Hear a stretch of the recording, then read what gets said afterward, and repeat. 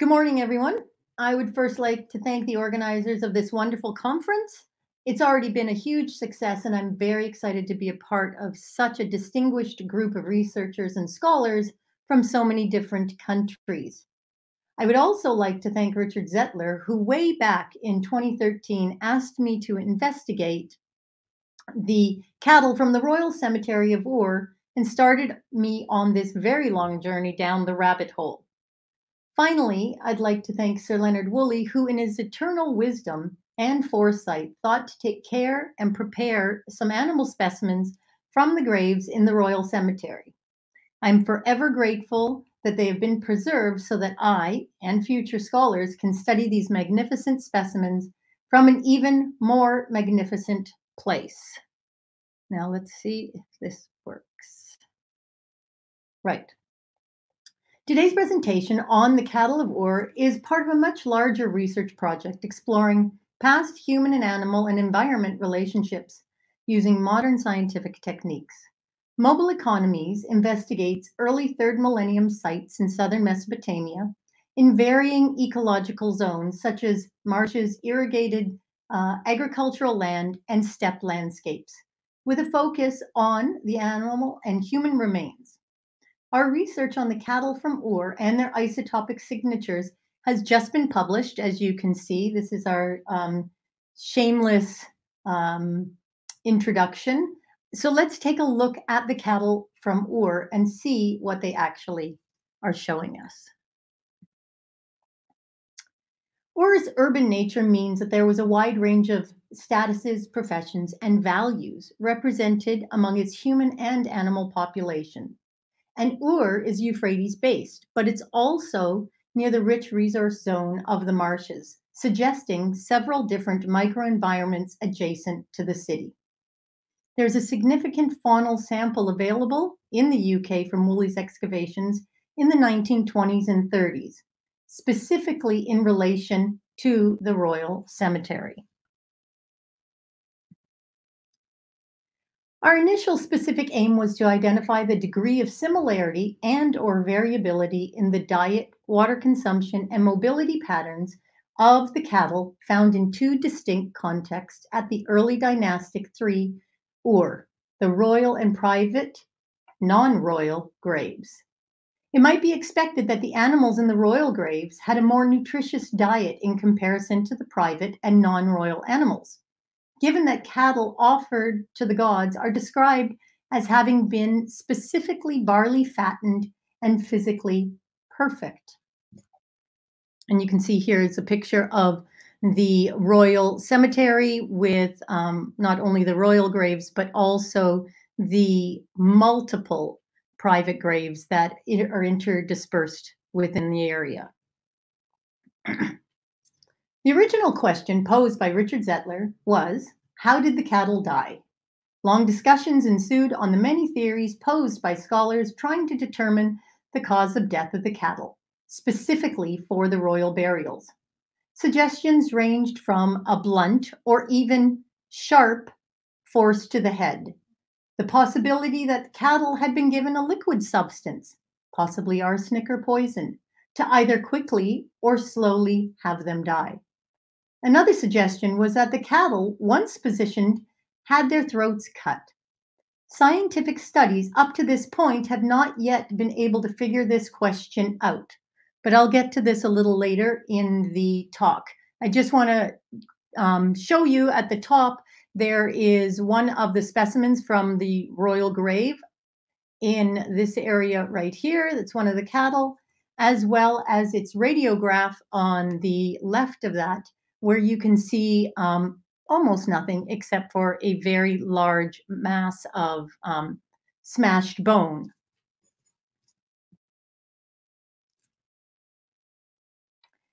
Additionally, questions have been raised as to the role in life and in death of the cattle found in the royal tomb. Scholars who have studied the text have suggested that the domestic cattle were originally used as burial gifts that were slaughtered as sacrificial animals by the deceased king for the banquet. In other literary contexts, cattle were interpreted as draft animals.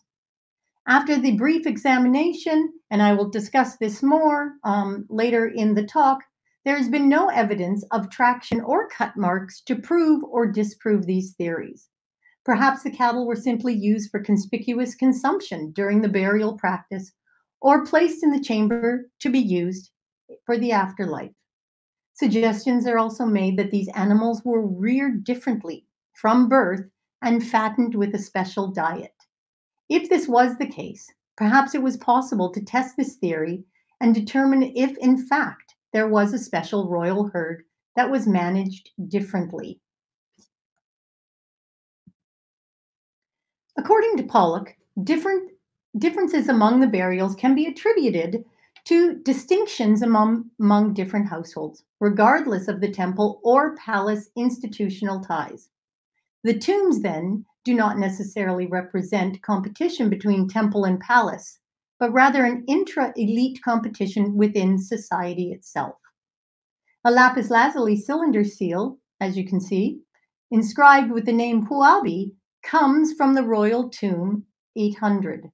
So the question is, did the royal households have access to a different group of animals to eat and also to have them in their burials so that they stood out from other elite populations? In order to answer some of these questions, I needed to look at Woolley's animal bone assemblages curated in London.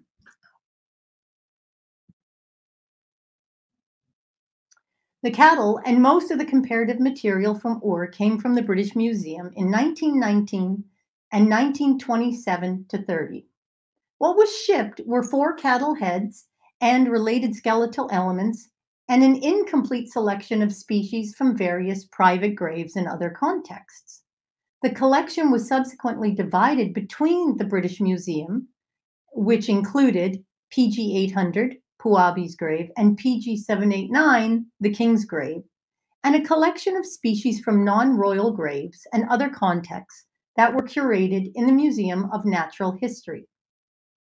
Grave determinations, royal or private/non-royal, were based on Woolley's 1934 publication of the graves and his own designations.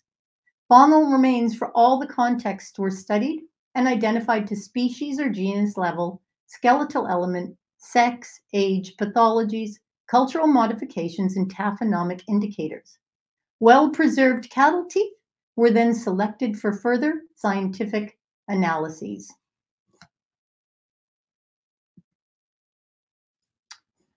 Well-preserved cattle teeth were selected for analysis of their enamel for oxygen, carbon, and strontium analyses.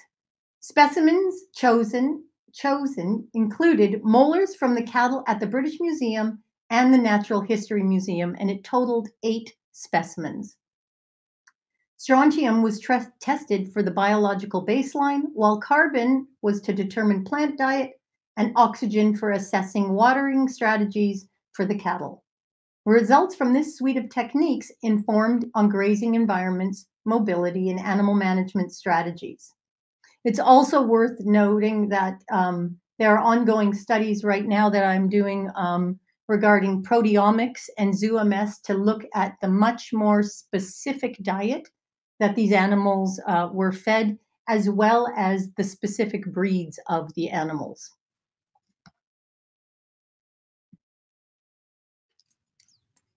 Samples included from the teeth of the royal graves were 3 from private grave 789, or the King's grave, and 1 from PG 800, Puabi's grave.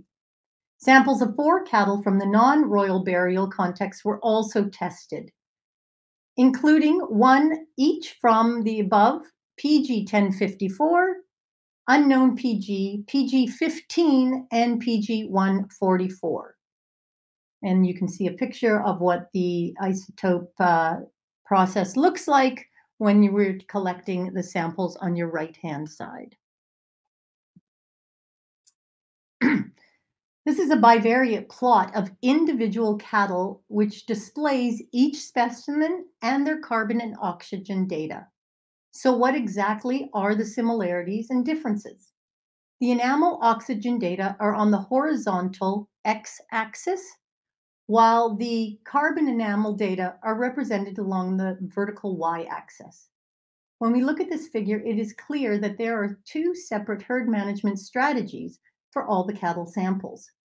We can see that the royal graves in red are clustered in two different regions, and the same can be said for the non-royal private graves in green.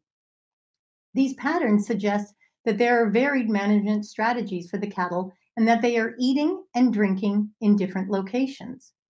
This means that there is not one monolithic management strategy for all the cattle.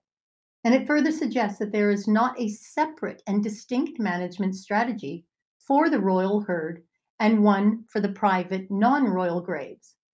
So this begs the question, which cattle from the graves have similar management patterns?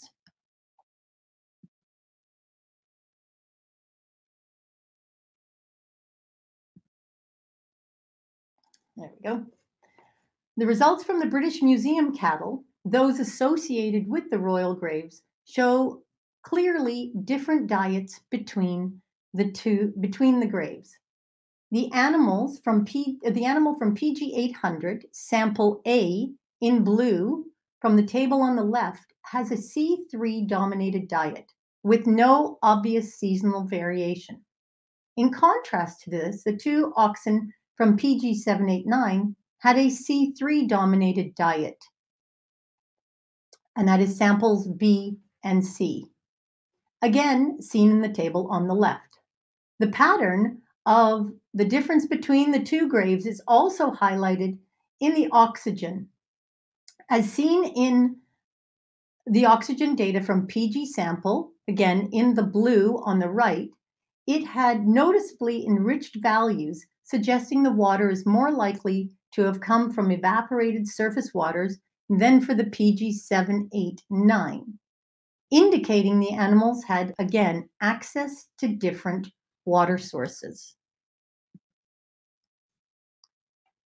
Results from the comparative samples from the Natural History Museum, which are the private non-royal graves, also show dietary differences between the different animals. Again, with one animal displaying a C4 dominated diet, and HM2, the upper line on the left table, while the others were largely fed a C3 plant diet. The oxygen isotopes on the right are also variable and largely enriched, suggesting again a variety of water sources exposed to the effect of evaporation is possible to see on these graphs.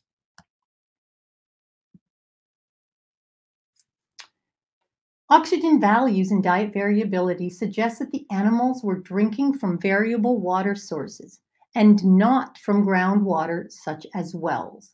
At least two types of water sources were found, which suggests that the young animals were coming from a variety of areas within the city's hinterland and were brought to Ur and then lived in Ur under similar water regimes as young adults before being given away as grave goods.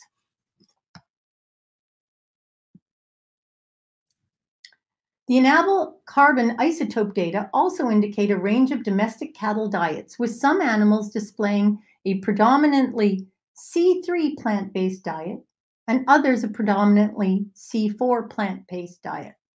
What is clear from the results of the carbon analysis is essentially the animal from grave 800, Puabi's grave, was not raised under the same conditions as both of the oxen from the king's grave, 789. Further results from NHM show that the one cattle specimen, number 2, was also not raised under the same conditions as the other 3 oxen from comparative material.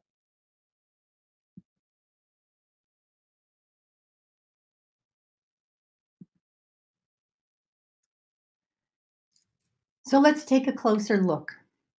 In Mesopotamia, cattle, typically Bos taurus, were exploited mainly for dairy products, manure, and traction, for both plowing and transport, and less often for meat. Holloways, ancient tracts, suggest that cattle mainly moved only short journeys from cities to source water and fodder and back, 2 sources of water and fodder and back. The degree to which The cattle were moved long distances within Mesopotamia is unknown, but zooarchaeological evidence shows that some were moved very long distances from other regions. The enamel oxygen isotope data indicate variable exploitation of plant and water sources, and this suggests a multifaceted approach to moving cattle within and possibly beyond the city hinterland to find acceptable watering and grazing lands. Tooth enamel strontium isotope ratios reflect a local geology as strontium enters the food chain from soils and waters. Strontium varies in rocks of different ages and of different types and can thus be used as a tracer of movement of animals across landscapes with different bedrock geology. The signature of bioavailable strontium in southern Mesopotamia is poorly characterized. So we ended up analyzing 12 mollusks from 3rd millennium contexts at Ur and Abu Salabik to determine their local ratios, since they provide data on local waters to compare to data for herded animals ingesting plants and water from the region. And this is essentially the exposed formations in southern Mesopotamia that we were exposing our data to. The scatter plot on the right of cattle enamel carbonates of carbon and oxygen isotope values are separated by individual different shapes, and the royal and private non-royal graves, which are in the green and the red. You can see there's strontium values from humans, sheep, goat, shell, plants, and soils in order to get our database. Red mean royal, green are non-royal. As Ur is located in the large alluvial basin of the lower Tigris-Euphrates river system, the local soils will have an homogenized signal that is produced by the mixing of the bedrock parent material during erosion and transport from elsewhere in the catchment. As such, little variation in tooth enamel for strontium is expected in animals that were raised in any proximity to Ur, and only transported long distances to cities could be expected to be displayed via different strontium signatures. The enamel strontium isotope data are consistent with both royal and private non-royal cattle at Ur being raised on the southern Mesopotamian alluvial plain, with no indication of movement between isotopically different settings on a seasonal basis within the early years of their lives. However, from a closer look, strontium isotope evidence, the one on the left, the table on the left, shows that at least one cow was moved to Ur from beyond the alluvial plain, indicating that the animals were not all locally raised and suggests one comes from afar, possibly from the north or east regions, but certainly not internationally in locations such as the Indus Valley.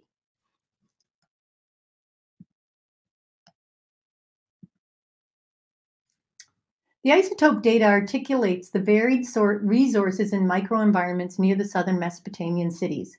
We have suggestions of animal mobility, particularly the movement of animals from the hinterlands into the cities. We can also identify herding strategies that pastured animals in the area that avoided competition with farmland. Demand for land of all types was high, with increased urbanism and city-state competition in the early dynastic period. Flexible herd management strategies, including avoidance of farmland and the use of non-optimal plants as fodder, helped. I just lost my spot.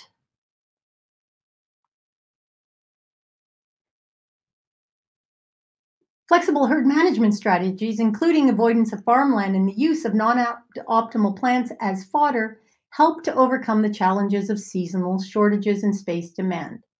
So now that we know how the animals were managed, can we see a separation of cattle according to the status of the individuals buried within the graves?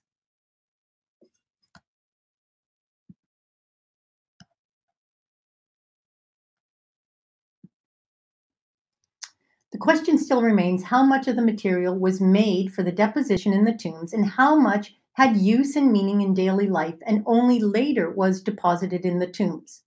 Did the royal people buried in the tombs own and use the objects that were buried with them during their lifetime?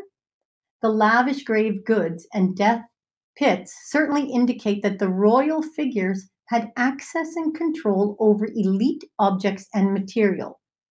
But to what extent do the cattle reflect their daily life is potentially hard to determine. Let's take a closer look at the cattle from these graves. PG 789 is identified as royal, given the quantity and quality of grave goods in attendance. Animals include 6 oxen harnessed to 2 carts of different sizes, positioned near the ramp, and suggesting these were among the last items to be added to the grave. Close-up images of 2 in situ cattle cranium and an image of the entire cattle specimen on the right-hand side show that there is a question that can be answered potentially on how these animals were killed. Note the way that the ox at the at the bottom of the right-hand side is oriented, with its legs almost tucked in like it was lying down when it died. Also, human 44 appears to be crushed under the weight of one of the oxen in the region circled.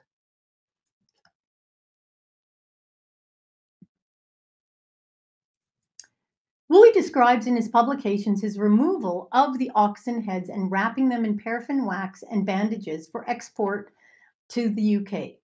Here's one of the specimens still wrapped in those actual bandages. X-rays helped us to determine the location of the teeth, as you can see up in the top left, for aging, and to locate which teeth would be chosen for the isotope studies. As such, we were able to age this ox, like the previous ones, into late subadult, early adult, with a rough age of 3 years old. There were some vertebrae attached to this animal which did not exhibit any evidence of butchered marks, no matter how hard I tried to find them. Hence, at least at the juncture of the vertebral column, there is no evidence of slaughter.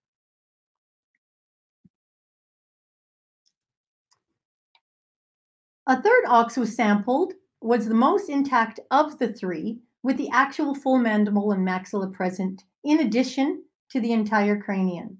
Again, the age of the animal was placed at approximately 3 years of age.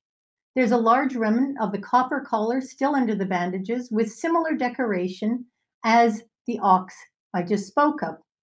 I would like to point out that there is a ceramic goblet, and you can see the small inset that was shoved up in the inside of the animal's mouth, suggestive of a liquid that was probably given to this animal before the time of death.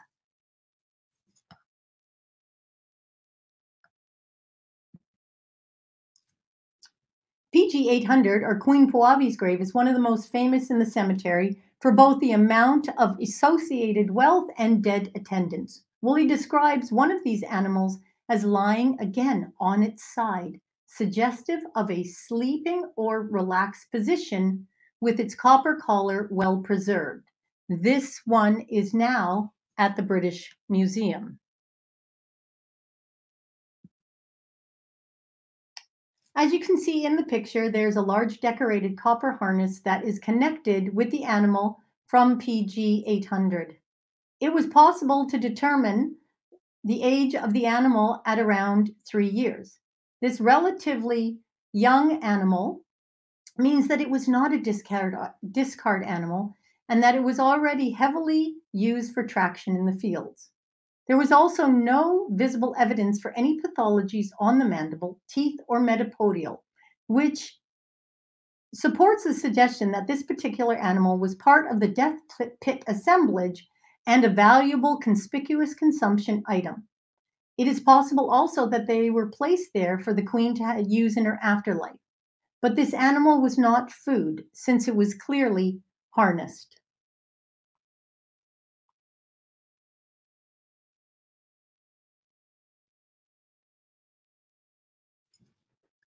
Sorry, just trying, there we go.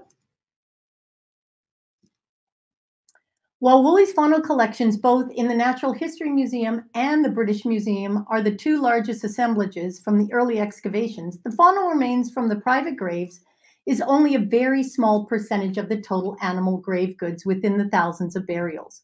The remains are also representative of what Woolley chose to ship home, and hence potentially biased and not necessarily wholly demonstrative of consumption or ritual patterns of disposal. In any case, let's take a look at the material from the graves to see how different or similar they are, both the cattle and the other animals found specifically within the private non-royal graves.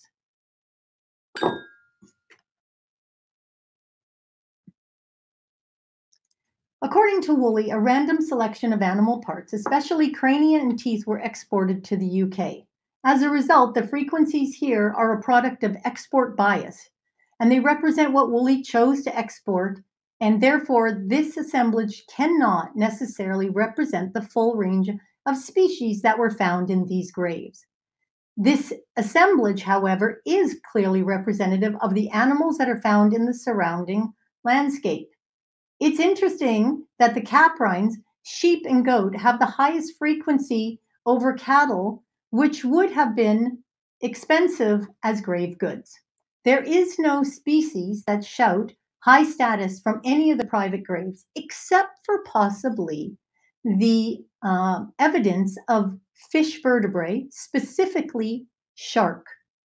Further analyses on the body portions of these animals suggested a wider range of skeletal elements that is indicative of the whole animal being deposited in the grave.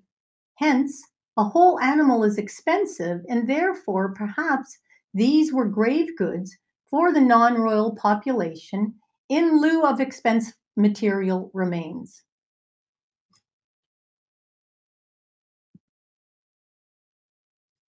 Based on the traditional zooarchaeological analyses observed, we can, from the two different collections, we can see that with the royal graves, what we can state is that all of the cattle from the graves were killed in their prime, subadult, aged 3, and not older animals that were already used for the fields for traction. This is clearly for conspicuous consumption purposes. In regards to the private graves, species identifications determine no evidence of high status animals, but high frequencies of domestic herded animals, as well as much lower frequencies of pig, fish, and gazelle. These remains are utilitarian, and the whole animals were potentially deposited as grave goods. Observation and implications include gaining an understanding of the general diet and status based on the ages of the cattle from the royal tombs and the private graves, insofar as they chose prime animals for use in the royal tombs, and there was little evidence of conspicuous consumption in the way of species representation. Management of animals across the landscape indicated by the isotope data suggests that it can better be understood as a dynamic process where treatment of the cattle from the royal graves is not unique from those in the private graves. They are moving the animals around the landscape, different places to water and feed animals, and the presence of one animal that moved from farther afield indicates that there was some long distance movement of animals, and it's notable that this animal was from a royal grave. Despite the implications of texts, at least two different herding regimes were found in the royal herd data, which likely made use of the local alluvial plain and potentials of the irrigation system. The patterns observed in these data suggest flexible management strategies at Ur, and that the animals ended up in all types of royal graves in the royal cemetery and were not kept separately during their lifetime.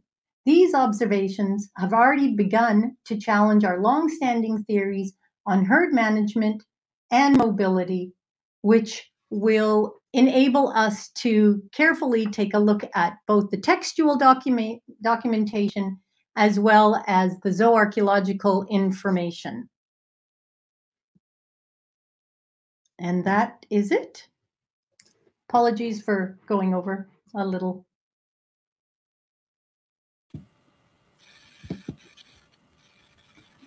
Thank you very much indeed.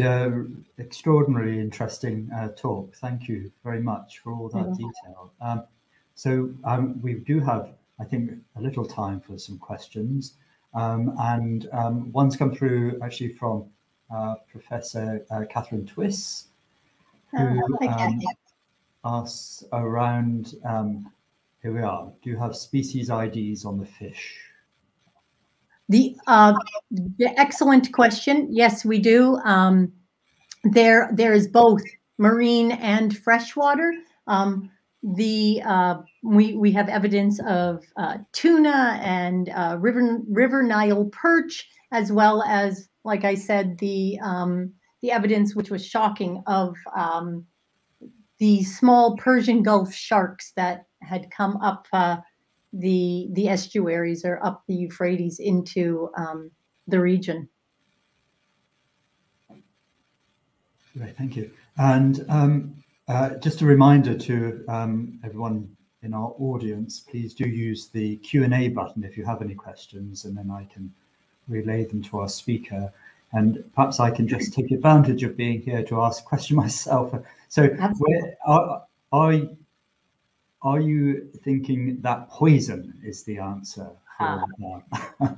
So, that is one of the eternal questions. And again, when Richard Zettler posed the question to me and I looked at the radiographs, I was hoping that I could see some sort of evidence of a massive pick to the head, if you will, or some sort of blunt force, but it was just shattered. Because of the weight of the soil, it had shattered all of the cranium. And so, again, I looked for the cut marks on the neck to see, which would have been horribly messy if they had done that in the actual tombs. And so there was no indication that that happened. Plus, all of the lying down indicates potentially that they were poisoned, because we have evidence, and I didn't have time to talk about it, but we have evidence of one of the cattle that has its legs, they're broken off. So they were standing, the feet were standing up, and their femurs were broken, which suggests that they literally fell over because they had their harnesses still on, whereas other ones are lying down. So, and I couldn't find anything about the goblet that you were asking about until I went back and I had taken all these pictures. I apparently was examining a very clean specimen, whereas the original specimen that came in, which is the one I showed you, had a goblet shoved up into its mouth. And so then the pieces sort of began to be put together. I know that Sally Fletcher at the British Museum at that time, they took the goblet out and they tried to do different studies to see about what the material was in there, and they didn't end up having any results. And because it would have been ingested at the moment almost of death, it wasn't over a long period of time, so there would be no evidence in the animal either. So, but I think it's they would have had to have sedated these animals. Otherwise, I don't think they would have killed them, with blood and gore if you have this lavish ceremony. But it might suggest the same was true for the people, resurrecting Woolley's original idea. Right, exactly. And we just have time for one more question, which is around what is C3 and C4 plant diet? So C3 and C4 plant diets are just, they are different types of plants. There's wet plants and there's dry plants. And so they are found in differing areas. So C4 plants might be the reeds and the marshes, where the C3 plants might be the cereals, the wheat and the barley. So they're just two different categories of trying to examine the differences in plants and diet, and they present a different isotopic signature. Well, Tina, thank you very much indeed for that stimulating talk. We look forward to all the future work that will emerge from this very much indeed. So thank you again. My pleasure.